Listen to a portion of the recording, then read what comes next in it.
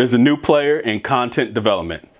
Hey, what's up? This is your boy Big Dula here at the Lorekings, and today I'm talking about something that a lot of people may not know. Audible, the audiobook company, has been producing audio versions of many of your favorite science fiction and fantasy books. You probably already know this. You probably heard of it. If you didn't, I have a link below to sign up for Audible. It's a part of Amazon. But the thing that a lot of people may not know is that Audible is now producing original content. That means no book, no movie.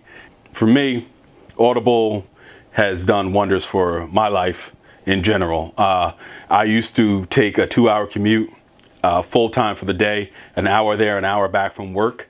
And I was tired of listening to the radio, and I was tired of hearing the same songs, and tired of talk radio, tired of all this other stuff. So I got Audible, downloaded it onto my phone, Bluetoothed it into my car, and then listened to books. I was killing 1 to 2 books a week. And I've been doing that now for about 5 years.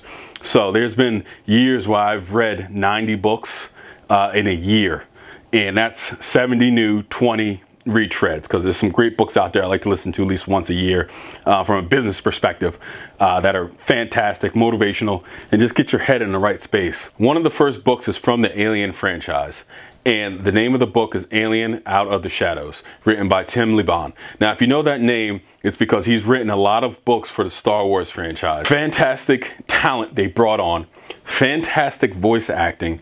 And for those that don't know about Audible and kind of the level of voice acting that's starting to come out now, it's very substantial. It's very good.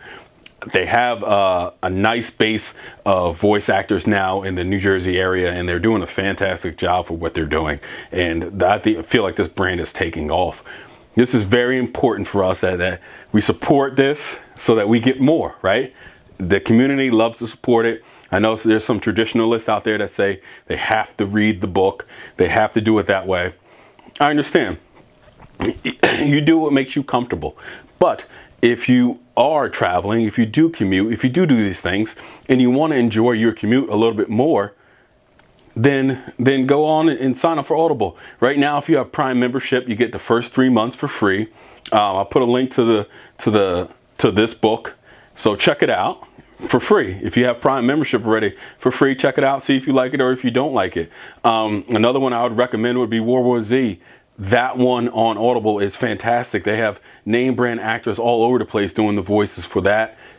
Game of Thrones, same thing. They went back and redid all the voices and the voice acting. Even the Star Wars series, all of them are fantastic. The Star Wars in general too, they have the sounds of the lightsabers, they have the laser battles, and the music, John Williams, they have everything. It is Star Wars. So for those of you out there that want to look for a new platform and that want to maybe even get into science fiction and fantasy a little bit more on commute, in your car, and in these other places where you don't have the chance to do these sorts of things.